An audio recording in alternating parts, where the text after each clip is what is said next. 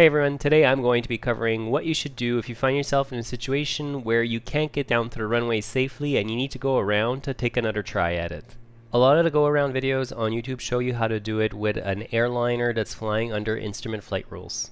Instead, I'm going to cover how to do it with a smaller general aviation aircraft under visual flight rules or VFR conditions. To do that, I'm going to be using the Diamond DA62, but the procedure would really be the same regardless of the airplane you're using. The procedure to use when you're flying under visual rules is obviously going to be different from the IFR go-arounds, which is why I decided to make this video in the first place. With an IFR flight, there would be a missed approach procedure that you would follow, but with VFR, the game's ATC isn't going to tell you what to do, and you're going to have to fill in the blanks yourself. I'm going to start by looking at the different factors that could potentially cause you to have to go around. The first and probably biggest factor is wind and wind shear as you're turning onto final and descending towards the runway. Wind really makes any landing difficult, and the smaller the airplane that you're in, the more it's going to be affected by wind. You might get knocked off your course early on and have enough time to adjust, but if you're low enough to the ground or if the wind is just really too strong and you only notice it near the end, you should still go around to avoid crashing into the ground. The other reason that I often end up having to go around is the terrain. I'm often flying in backcountry or mountainous areas where there's either a mountain near the runway or there's some type of obstruction near the end of the runway that makes it a lot more difficult to have a stable approach all the way down. The stable approach really is the key to a landing no matter where or how you're doing it. So if your approach becomes unstable as you're turning on to final, it can be a reason that you might have to go around and try again.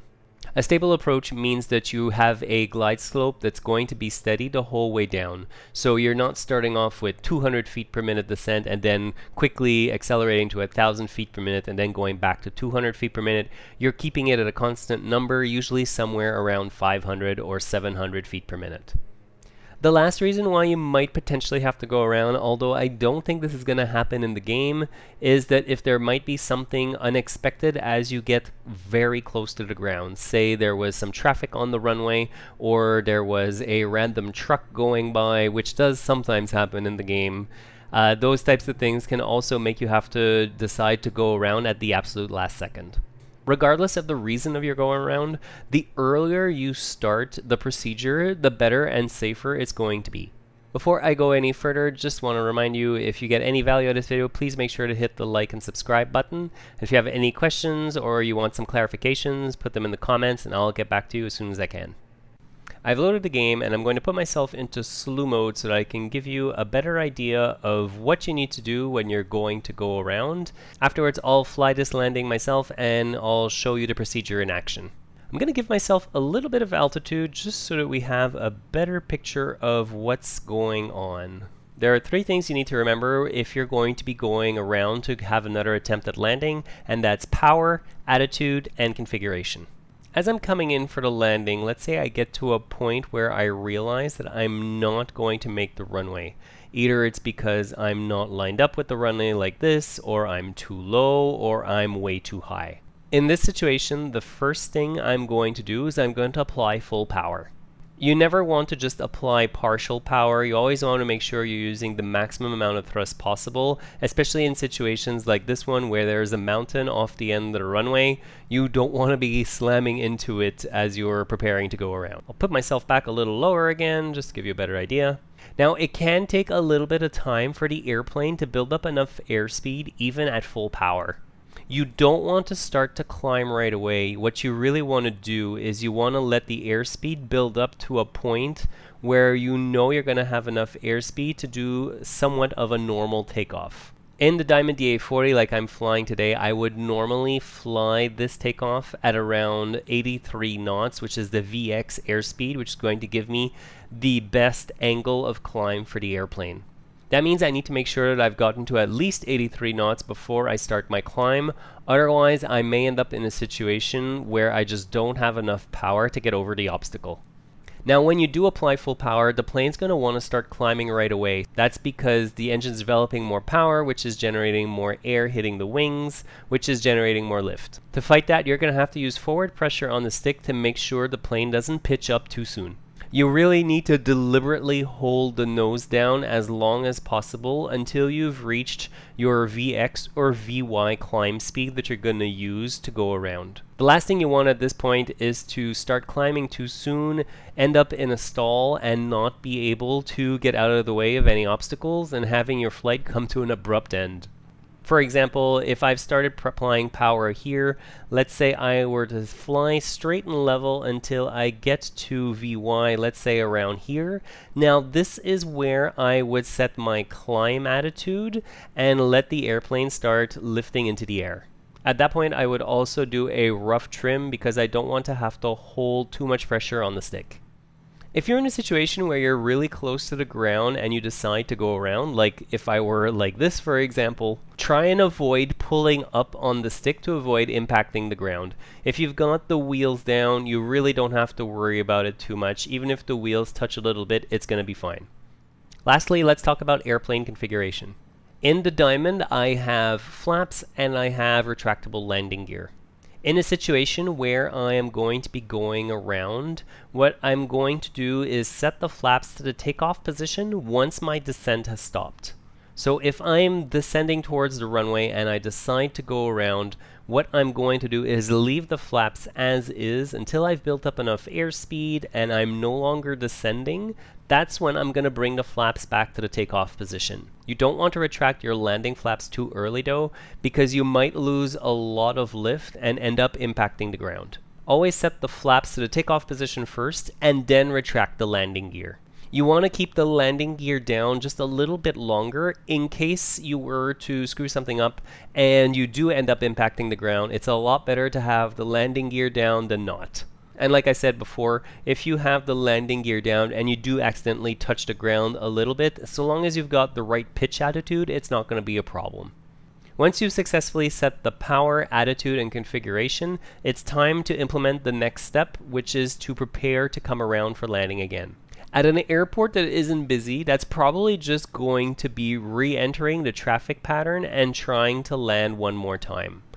So in this situation, I would just come out to sea and I would come all the way back around and attempt my landing one more time. It's important to plan what you're going to do when you go around before you actually have to do it.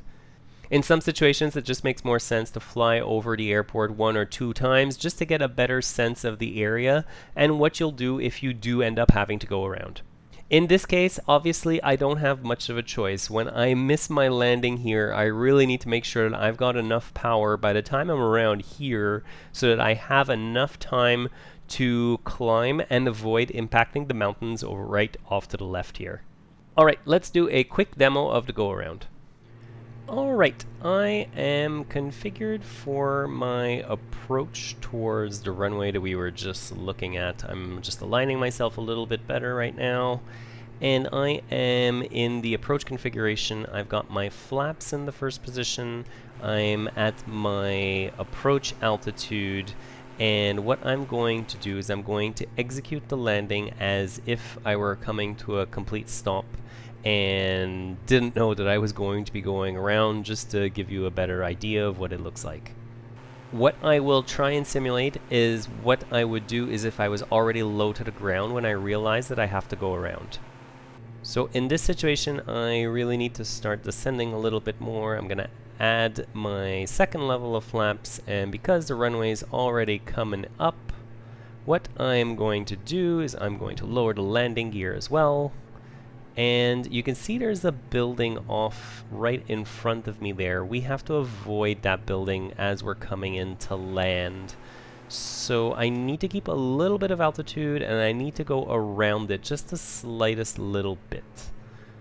So to do that, I'll just get my airspeed down where I run it to around 75 or so knots, just like that. And I'm going to trim to hold this descent rate, which is at around 500 or so feet. I'm going to try and stay above the building as much as possible. And I'm going to line myself with the runway again as if I was just coming in for a landing. And I'm going to line myself up with those white spots, which is my landing point. and I'm going to continue my descent down as much as possible. At this point, I think landing would be fairly realistic, but let's say there was a wind that blew or something, and I didn't think I could make the runway. At this point, I'd apply full power. I would hold the nose down to build up a little bit of airspeed, and there we go. I've reached enough airspeed so I can let the attitude of the airplane change and get a little bit of altitude. I can raise my flaps to the first position, and because I am well away from the ground, I'll also raise my landing gear. And at this point, all I'm going to do is I'm going to prepare for my next attempt at landing, which is really just going to be going around and trying it again. That's really all I do when I have to go around. I do three things. I make sure my power is set properly, I make sure my attitude is set properly as soon as possible, and finally I worry about my configuration, so I look at things like flaps and landing gear to make sure I'm configured properly for my climb back to cruise altitude. At this point, all I'm going to do is head out to sea a little bit so that I can try the landing one more time. And I might end the video here since there's not much else to see with regards to the go-around. I hope you found some value out of this video and how to go around in general aviation aircraft. If you enjoyed the video, please make sure to hit like and subscribe. If you have any questions, please make sure to put them in the comments below, and I'll see you next time.